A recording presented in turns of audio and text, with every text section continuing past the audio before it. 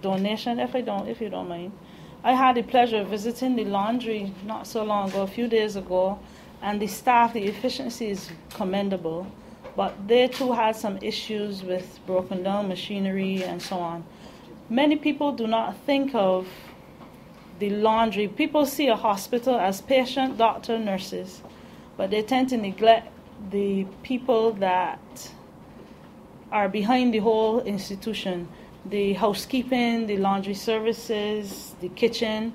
These are things that make the hospital function in the way it does and the way that it can. I am grateful. I too can resonate the opinions of the COO. The patients are grateful. This is a part of the patient experience.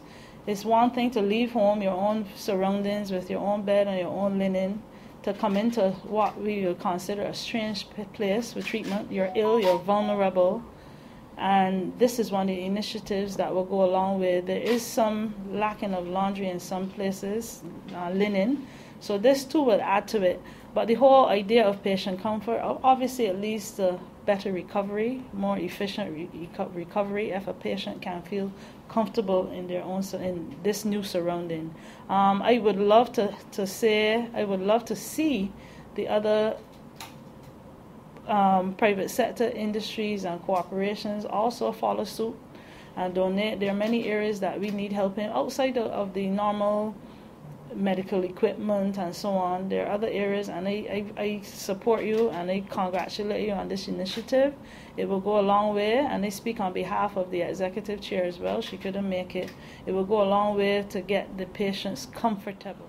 What is amazing also, and what the general public ought to recognize, is the fact that QEH, as we appreciate, functions with serious financial constraints, with expenses always outstripping its income.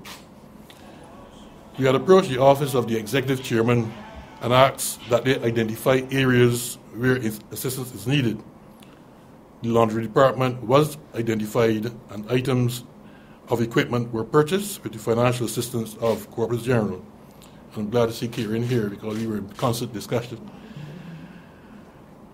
We were indeed happy to help and do hope that the equipment installed, I'm glad to hear, will make the laundry staff more work easier and allow for increased productivity.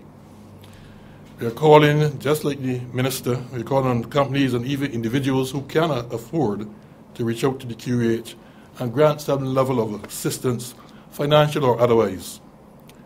Remind persons present that Corporate General has previously made a financial contribution to the National Vaccination Fund and made our premises available for the persons to have their vaccinations done there as well. So despite all the challenges around, we continue to play our part as a good corporate citizen. So in conclusion, on behalf of the Board of Directors, management and staff of the company, I want to thank the management of QEH, all health professionals, and the staff of QEH for your support.